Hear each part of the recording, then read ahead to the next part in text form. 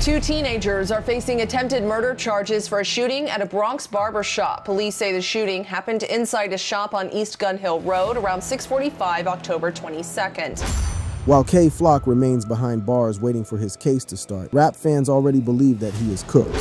As it turns out, there's damning CCTV footage that will see the young rapper serve the remainder of his life in prison. Will the young drill rapper clear his name, or is his goose already cooked? Well, if the public's reaction to the surveillance footage is anything to go by, we may never see Kay Flock free again. So how did the rapper find himself in this position? Kay Flock behind bars. In a shocking turn of events, aspiring New York drill rapper Kay Flock has been charged with the barbershop murder of a 24-year-old Harlem man. The incident, which took place in December 2021, sent shockwaves through the community and the music industry. On the morning of December 16th, tragedy struck in the heart of Harlem as a routine trip to the barbershop turned into a horrifying crime scene. 24-year-old Oscar Hernandez, a young man with his whole life ahead of him, was waiting patiently for a haircut when his world was shattered by an act of senseless violence. According to reports, the events leading up to the murder began when 18-year-old Kevin Perez, known by his rap moniker Kay Flock, walked by the open door of the barbershop. In a seemingly innocuous interaction, Perez asked Hernandez what he was looking at. Little did anyone know that this simple question would ignite a chain of events that would end in tragedy. Curiosity getting the better of him, Hernandez stepped outside to confront Perez, hoping to gain some clarity on the situation. What started as a mere exchange of words quickly escalated into a heated argument, with tensions rising by the second. The atmosphere grew increasingly hostile as the two men engaged in a verbal altercation. As the argument reached its boiling point, Perez made a fateful decision that would change the course of both their lives forever. In a shocking turn of events, Perez pulled out a gun and shot Hernandez in the neck. The sound of the gunshot echoed through the quiet morning, leaving those nearby in a state of shock and disbelief. The barbershop, once a place of camaraderie and community, was now a crime scene. Panic and chaos ensued as people scrambled to seek safety and call for help. Hernandez, gravely injured, fought for his life as emergency services rushed to the scene. Despite their best efforts, the gunshot wound proved fatal, and Hernandez tragically succumbed to his injuries. The news of the barbershop murder spread like wildfire, sending shockwaves through the tight-knit Harlem community. Friends, family, and neighbors were left reeling from the senseless act of violence that had claimed the life of a young man with so much potential. The loss of Oscar Hernandez was deeply felt, and the community mourned the untimely passing of one of their own. In the aftermath of the shooting, the police swiftly launched an investigation to bring the perpetrator to justice. The initial focus of the investigation was on Kevin Perez, also known as Kay Flock, who was quickly identified as the prime suspect. Law enforcement officials worked tirelessly to gather evidence, interview witnesses, and piece together the events that led to the tragic murder. As the investigation unfolded, a chilling picture began to emerge. It was revealed that Kevin Perez had affiliations with the Bronx-based Third Side gang, leading authorities to suspect that the shooting may have been gang-related. This revelation added another layer of complexity to the case, raising questions about the motive behind the murder. However, the story took another twist with the release of new video footage, raising further questions and prompting Kay Flock's attorney to demand a thorough examination of the evidence. On December 24th, Kevin Perez was taken into custody by the police, marking a significant development in the pursuit of justice. He was subsequently arraigned in Manhattan Criminal Court, where he faced serious charges against him. The arrest sent shockwaves through the community once again, as the alleged perpetrator of the barbershop murder now faced the weight of the criminal justice system. In the midst of the ongoing investigation, new video footage of the shooting emerged, providing potentially crucial evidence for the case. Kay Flock's attorney, Scott Lehman, demanded a thorough examination of the evidence and prompt disclosure of the videos referenced in the complaint, highlighting a significant disclosure made by the district attorney's office regarding a tip implicating someone else as the shooter. Yesterday, I accompanied Kevin as he self-surrendered to detectives in the 30th precinct, Flock's attorney, Scott Lehman, wrote in the statement. Arrangements were immediately made with NYPD once I learned he was wanted. As for the charges levied against him, we have begun our own investigation into these allegations. More importantly, considering the DA's significant disclosure this morning that the NYPD received a tip saying someone else is the shooter, we demanded the DA's office provide prompt disclosure of the videos referenced in the complaint and more information on the tip. Seems like Kay Flock's friends didn't learn from his mistake, as only a few weeks later, a close affiliate would also see himself behind bars, although for a different case. 16-year-old reputed gangbanger and up-and-coming rapper known as C Blue and affiliated with Kay Flock found himself at the center of a high-profile case. Charged with attempted murder for a police officer shooting, C Blue's alleged involvement sent shockwaves through the Bronx community and beyond. The incident unfolded during a scuffle with 27-year-old NYPD cop Kasim Pennant after C Blue refused to comply with officers' requests to remove his hands from his pockets. In the ensuing struggle, a single shot was fired, striking Officer Pennant in the leg and grazing C Blue in the groin. Shooting happened on this block here behind me. The suspect is a known gang member, according to police. And get this, that shooting that happened between him and the officer, they were shot by the same bullet. It was a Tuesday night in the vibrant neighborhood of Belmont when chaos erupted on the streets. The NYPD received a complaint about a disorderly crowd gathering near Lorillard Place and East 187th Street. Responding to the call, officers from the 48th Precinct arrived at the scene, unaware of the dangerous situation that awaited them. Among the crowd was Cameron Williams, better known by his stage name, C Blue. At just 16 years old, he had already gained notoriety as a reputed gangbanger and a rising star in the drill rap scene. As tensions escalated, officers approached C Blue, requesting that he remove his hands from his pockets for questioning. However, what seemed like a routine encounter quickly spiraled out of control. C Blue, perhaps feeling the weight of his reputation, refused to comply with the officer's order. A struggle ensued, with C Blue fiercely resisting their attempts to detain him. In the midst of the chaos, a single shot rang out, piercing the night air. The bullet found its mark, striking Officer Kasim Pennant in the leg. As the officer fell to the ground, C Blue himself was grazed in the groin by the errant bullet. The scene quickly descended into pandemonium as officers scrambled to secure the area and provide medical assistance to their wounded colleague. Meanwhile, C Blue, now realizing the gravity of the situation, was taken into custody. The aftermath of the shooting left the Bronx community in shock. Officer Pennant, a dedicated member of the NYPD, was rushed to the hospital for treatment. Thankfully, his injuries were not life-threatening, and he was released the following day. As the dust settled, law enforcement sources revealed that C Blue could potentially face an attempted murder charge from a grand jury. The stakes were high, and the Bronx prosecutors wasted no time in bringing the case before Judge Dennis Boyle. During the arraignment, Bronx prosecutors argued for C Blue to be held without bail, citing the severity of the charges and the potential danger he posed to the community. However, Judge Boyle made the controversial decision to set bail at $200,000, much to the dismay of law enforcement officials. Kay Flock has not experienced the same kind of luck as he continues to languish behind bars, despite his legal team trying to get him out on bond. His defense team recently requested that he be released on a staggering $1.4 million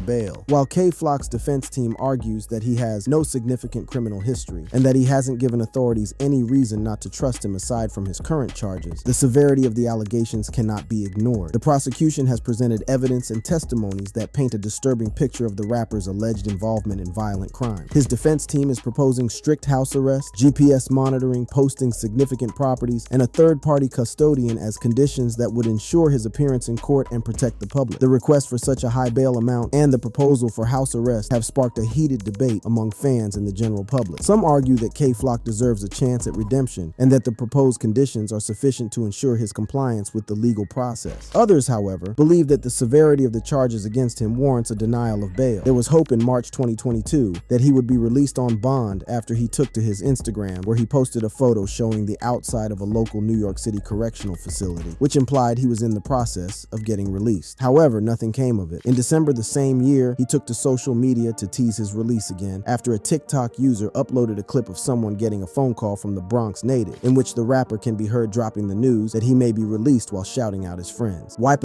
knows if it's wetty, Flock said during the call. I'll be back real soon. 2023 March, you heard? Still, the rapper remains behind bars, and things went from bad to worse for the rapper after he was hit with a RICO. In the world of hip-hop, where fame and success often go hand in hand, there are times when the dark underbelly of the industry comes to light. Such is the case with rising rapper Kay Flock, whose promising career took a shocking turn. Kevin Perez, known by his stage name Kay Flock, was indicted on murder and racketeering charges, along with 7 other alleged members of the notorious Bronx gang Sevside and Third Side. The indictment, unsealed by Damian Williams, the United States Attorney for the Southern District of New York, and Keechan L. Sewell, Commissioner of the New York City Police Department, reveals a web of criminal activities that have plagued these gangs for years. If convicted of all the charges against him, including racketeering conspiracy, murder in aid of racketeering, use of a firearm resulting in death, attempted murder and assault with a dangerous weapon in aid of racketeering, use of a firearm for attempted murder, and assault with a dangerous weapon, Kay Flock could be facing a life sentence according to federal sentencing guidelines. The indictment paints a grim picture of the alleged crimes committed by K-Flock and his associates. It is alleged that Perez and his Sevside co-defendants became involved in the gang as early as 2017. But what sets this case apart from others is the inclusion of social media posts and song lyrics as evidence of criminal gang activity. In an era where artists often use their music and online presence to express themselves, these digital footprints have now become crucial pieces of evidence in criminal investigations. The charges against K-Flock are not limited to racketeering conspiracy. He is specifically charged with the murder of Huáscar Hernandez, a tragic incident that occurred in Manhattan's Hamilton Heights neighborhood on December 16, 2021. The details surrounding Hernandez's death are chilling, and the indictment suggests that K-Flock and other alleged members of Sevside face additional charges related to this heinous crime. It is important to note that K-Flock is not alone in this indictment. He is just one of 6 alleged Sevside members charged in the recent indictment, while the remaining 2 defendants are believed to be affiliated with the Third Side gang and were charged separately. The impact of these charges extends beyond the courtroom. The indictment alleges that the members of Sevside and Third Side have terrorized neighborhoods in the Bronx and Manhattan through acts of violence, including killings and shooting. The communities affected by these crimes have long suffered from the devastating consequences of gun violence. With these charges, the hope is to bring some semblance of justice and peace to these neighborhoods that have been plagued by these gangs for far too long. Rap and crime.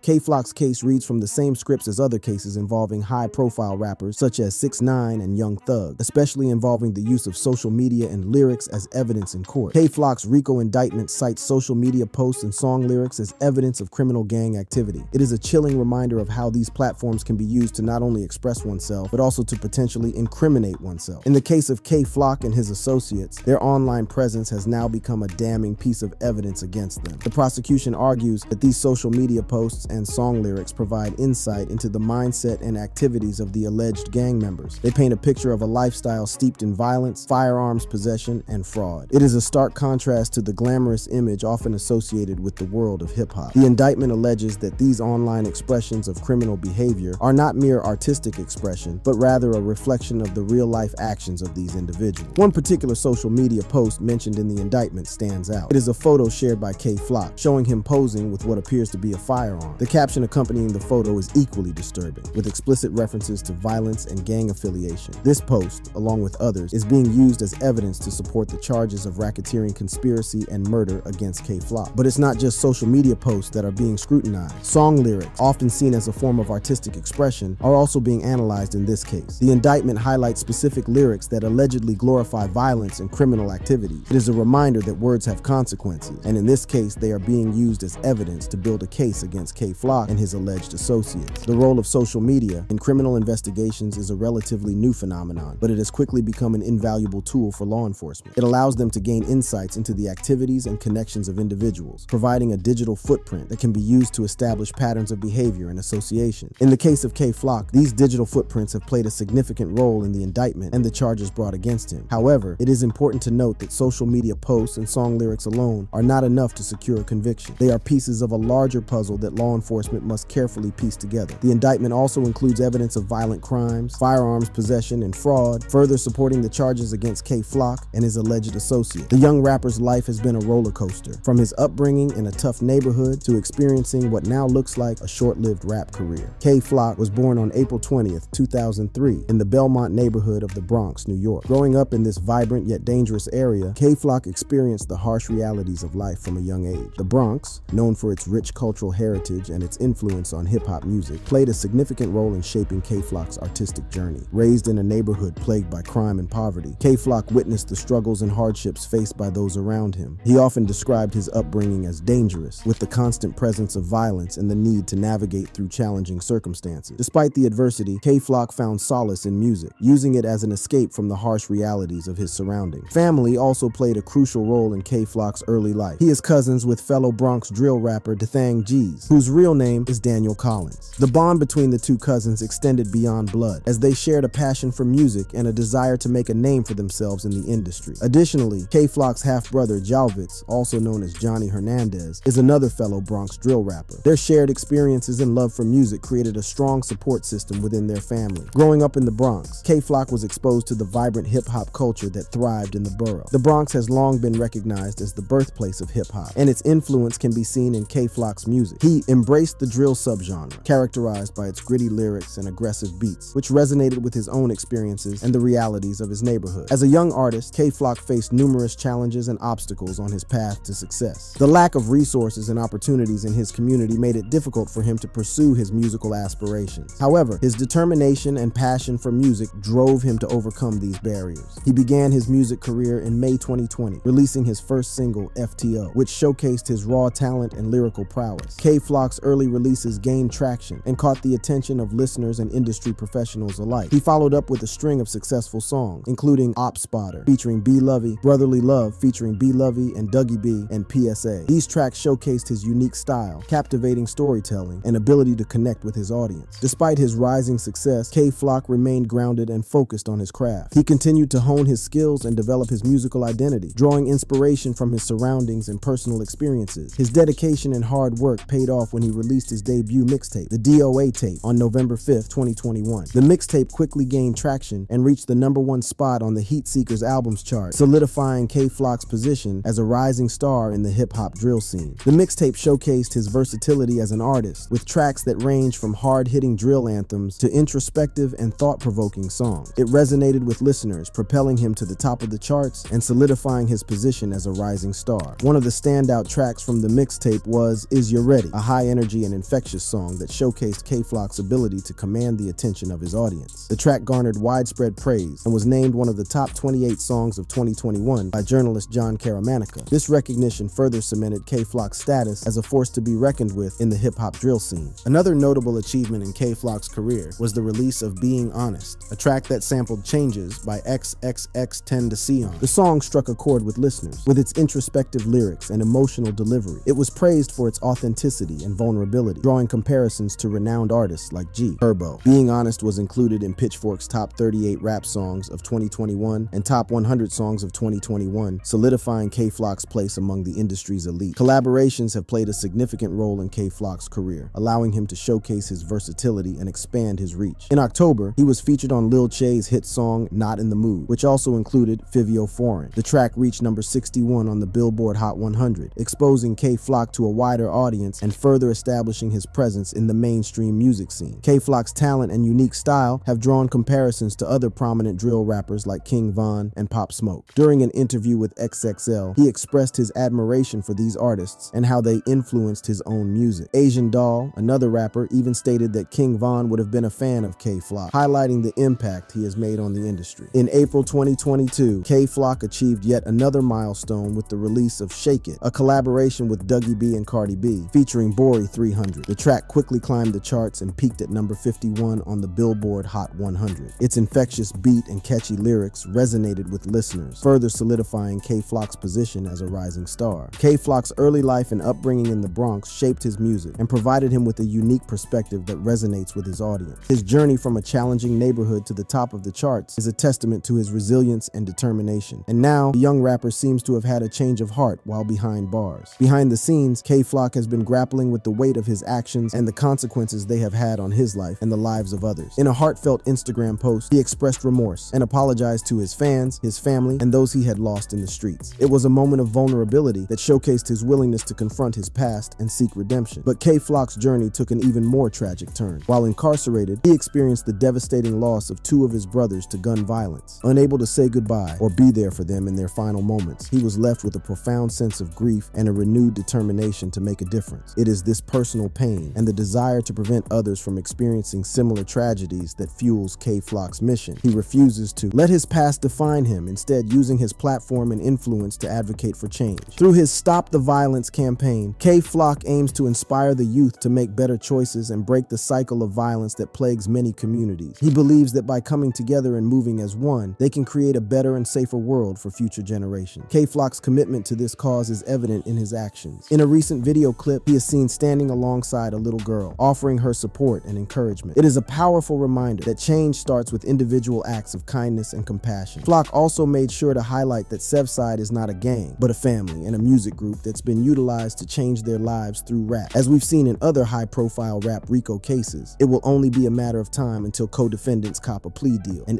when that happens, Kay Flock will undoubtedly be among the first to be taken down. However, a close affiliate of the rapper and co-defendant, Sticky, stated that he won't bend or fold under pressure. He said that the prosecutors attempted to get him to flip, which he declined and vowed to take his case to trial. Sticky shared a photo of himself and Kay Flock vowing to stay down, even if it results in a life sentence. "Fought it rolling loud together, guess we gotta fight these people together," he wrote. "It's all fun and games till them people come. They said tell us about Kevin, help yourself, 30 years is a long time. Well, guess I'll see you in 30 years. Though many commended Sticky's loyalty to Flock during this trying time, it seems that both are preparing for an uphill battle. If you enjoyed this video, click on the boxes playing on your screen to watch similar content.